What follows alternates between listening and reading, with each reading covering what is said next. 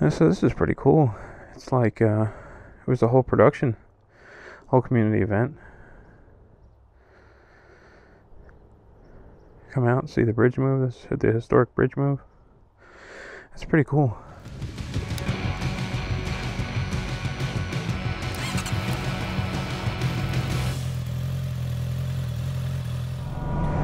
Well, hello there and welcome to my channel. This is Walt from Walt in PA. And today I'm going to take you on a little trip to see a historical area not too far from home. You see, I was watching a video just the other day from Chip Seal. Now, my apologies if I get some things wrong. I'm doing this totally from memory, and remembering specifics on videos and such aren't my strong suit. So I believe Chip rides with his wife.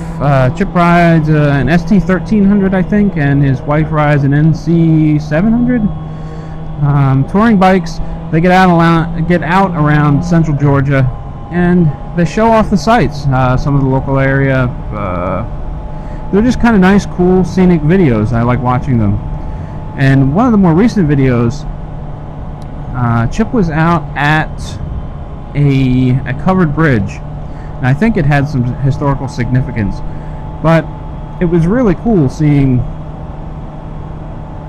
a covered bridge in another state. I guess that seems kind of strange, but it's not something you see in motovlogs every day. So it was a nice change of pace.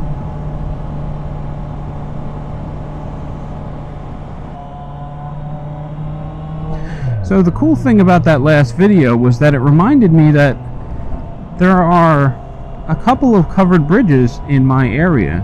Now, back when I was young and first learning to drive, one of the things that I used to love doing was getting in the car and just exploring. Gas was dirt cheap back then. I mean, I think it used to cost $9 to fill the tank of my car or something like that.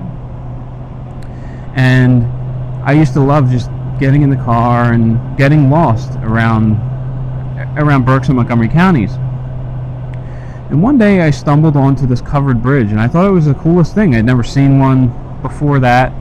And it was a place that I wound up stopping every so often. You know, every couple of months I'd head down there, take some pictures, just kind of hang out and visit the place. It was kind of scenic. It was on it crossed over this little creek, or a crick here in Pennsylvania, as we say. And it was just a cool little spot, not terribly far from home. So it's been a number of years since I've been to that bridge. I'm not even sure where it is anymore. But Chip Seal's video kind of, I don't know, sparked that old memory, that little bit of nostalgia, and I thought, you know what, maybe I'll find out where that bridge is and go visit it again. And that's when I remembered a conversation that I was having with someone years and years ago.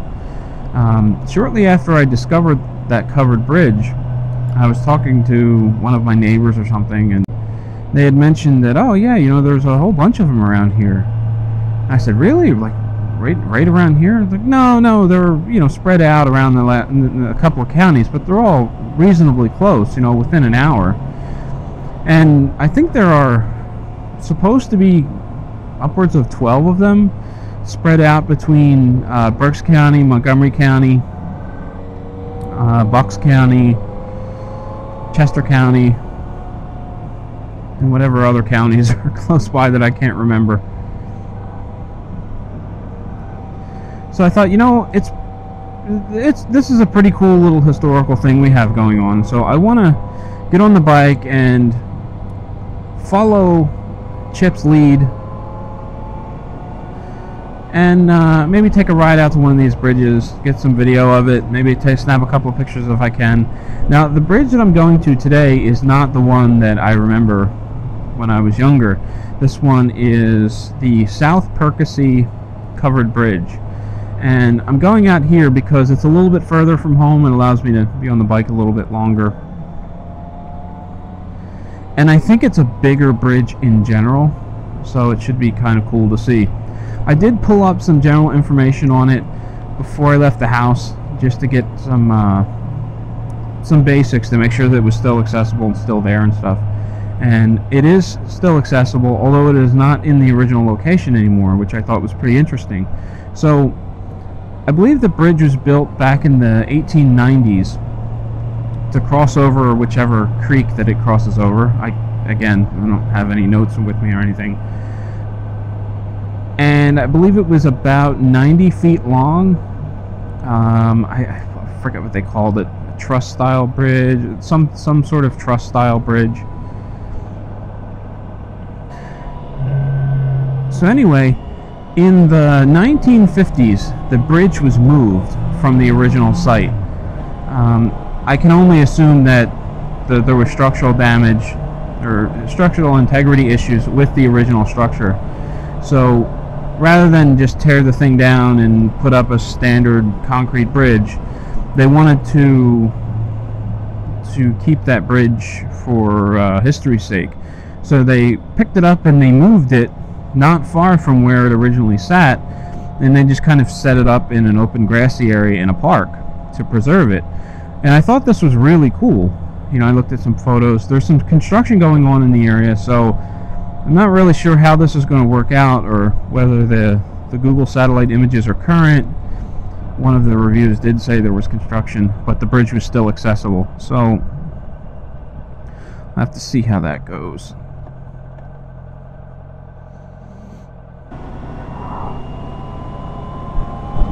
So the South Perkasie Covered Bridge is in Bucks County, Pennsylvania. Now, I've been in the cabinet industry, custom furniture, custom kitchens, entertainment centers, that sort of thing, for a very long time. I think I've been employed in the business for 20 years, and then I went to trade school before that. It was a hobby before that. And all this time, I didn't realize that Bucks County had its own type of furniture that is pretty popular, or at least it used to be pretty popular. I don't know that I see it very much anymore, not unless someone's buying an antique. Most people don't want to pay the prices for reproduction furniture because it's pretty involved. So the furniture itself is pretty standard, and I'll post a picture up in the upper right hand corner now. This is a Bucks County cupboard, and basically it's pine furniture that's been hand tooled to give it that natural handmade look, and it's got a terrible paint job, and that terrible paint job is meant to simulate years and years of use. And in some cases it's not just a single paint color that is worn through to the original wood underneath. A lot of times it's at least two, or I shouldn't say, most times it is two. It isn't very common to get more than two, but just because of the sheer amount of work it is to make the finish look like that.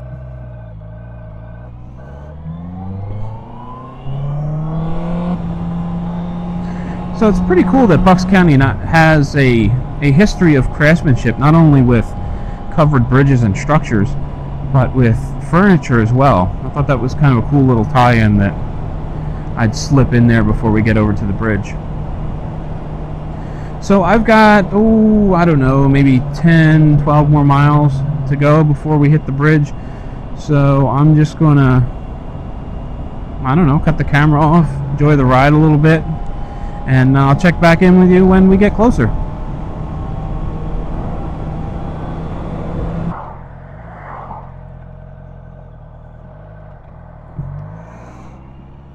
Jeez. That was mildly frightening.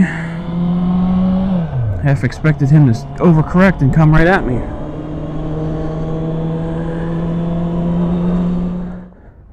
Alright, well, we made it. The historic Perkasie Covered Bridge. As you can see, it has been moved. So it's no longer crossing a creek, it's just kind of floating above the grass. And it's kind of cool that they're keeping it in good shape. Oh, you know what? Again, really bad habit of walking off without taking my key. That would not be good. So they're doing a great job of keeping it preserved, which is really cool. $15 fine for any person riding or driving over this bridge faster than they can walk or smoke cigars on. That's kind of cool.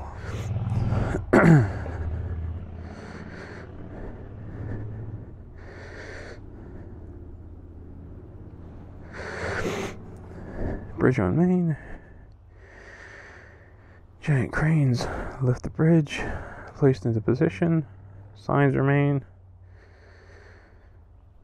on 1832 entrance.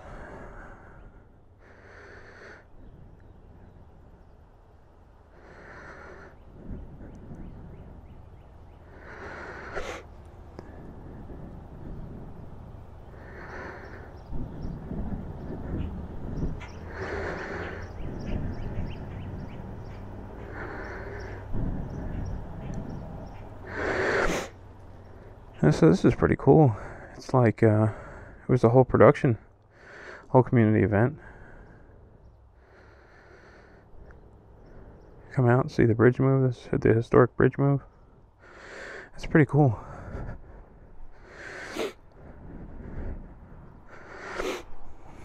Old wood pegs.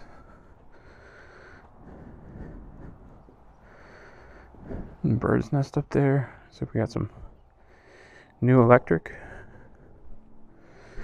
That's not original to the 1800s.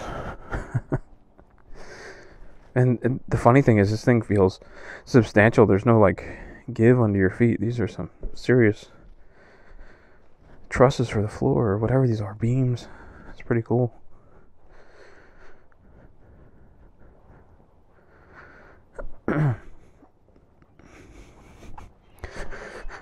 Hey, we even got an outlet over here. If I had an electric motorcycle, I could charge it before I go home. And this is a really cool little thing. And this isn't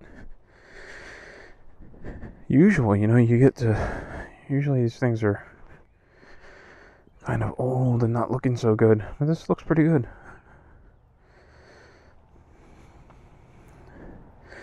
Sorry if you keep seeing my phone pop up, taking pictures. Well guys, I think that's going to do it for this video. I really want to thank you for joining me on a beautiful Sunday ride. Hopefully you enjoyed the content.